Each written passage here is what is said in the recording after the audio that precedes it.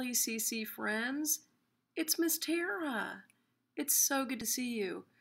I have really loved seeing all of your artwork and your art rooms, and also pictures of your artwork from home. Really amazing stuff. This week, we are going to make some wacky mixed up paper. Look at how mixed up all of this paper is. We're going to make this without using a paintbrush. What? How can you do that? How can you paint without a paintbrush? I'll show you. See this? That's what we're going to paint with. It's just a bumpy piece of cardboard. Everyone got one. Everyone also got just a blank piece of paper, just like this. And what we're going to do, friends, is we're going to put some paint on our paper, just like that. So you could put it on with a squirt bottle, if you've got those in your classroom. If not, that's okay. You could also maybe put it in a Ziploc baggie, and then you could cut off the tip, have a grown-up help you cut off the tip, and squirt it out all over your paper. Or you could even take a spoon and drizzle and drip paint all over your paper. Are you wondering about this? What I'm wearing today? It's called a smock. I know a lot of you have worn smocks. But yeah, it's a smock, and that's what I wear when I know I'm going to get messy. And I'm going to get messy.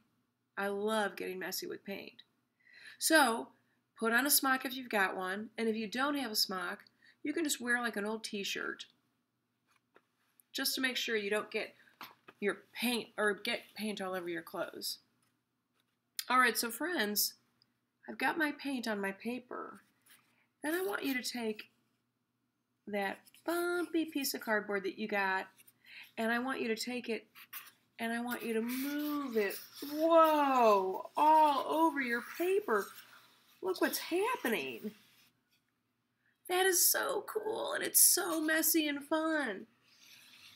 Oh my gosh. It's really awesome and messy and fun. I love it. That's why I'm really happy I've got a smock on. Friends, there's other things too that we can mix up our paint with. What kind of shape do you think that's going to make? That's right. Let's see. You got it. It's a circle. So we can make circles. And also, friends, you might have something like this at home or in your classroom.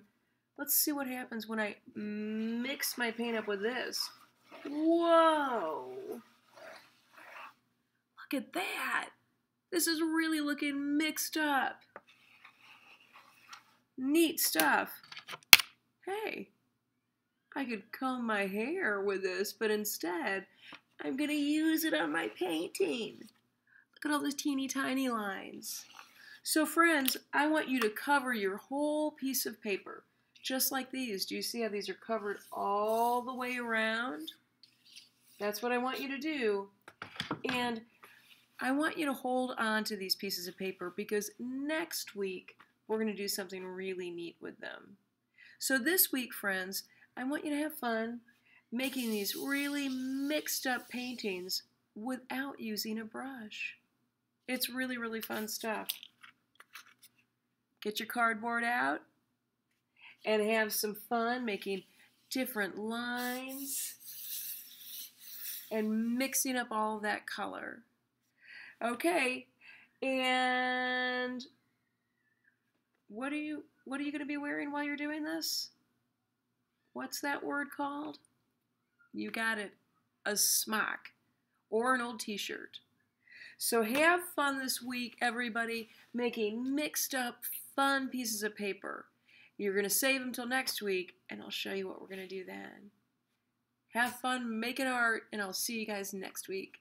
Bye-bye.